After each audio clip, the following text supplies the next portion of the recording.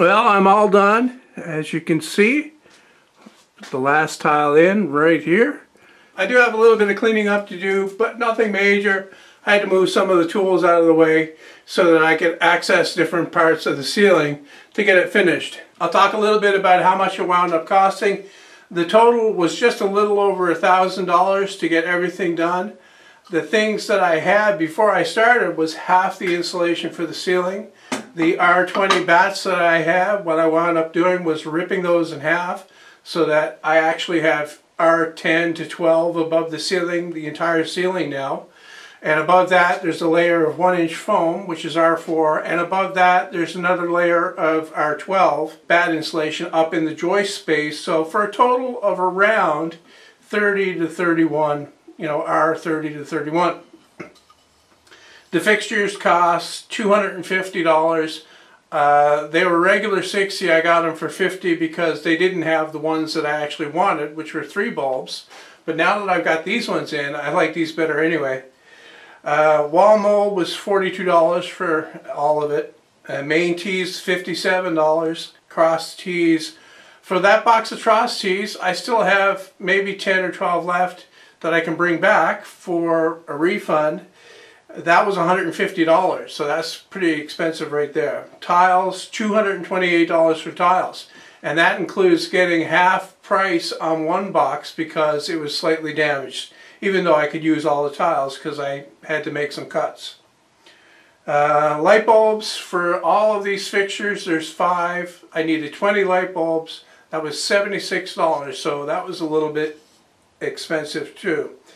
Insulation, I had to buy another bag of insulation, like I said, to do the second half of the ceiling.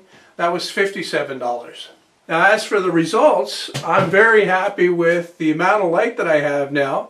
It's a lot more even, it's a lot brighter in areas that were really dark before. Also, I'm just going to move this so I can move back a little bit. Also, the sound is better, I think. It's more even throughout the shop than it was before. I've got like a crisper high end now because the futon that I had on the ceiling was absorbing a lot of the high frequency sound.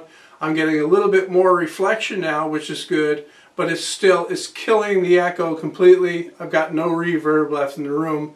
Not worth mentioning anyway. So overall, I think it was a pretty good investment of the $1,000. I wind up with a shop that's probably going to be more comfortable to work in.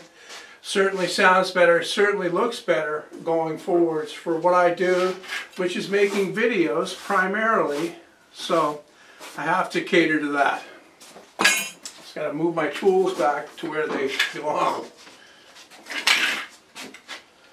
One problem that I still have is the amount of backlighting that I'm getting from the window in the door and these 2 windows here.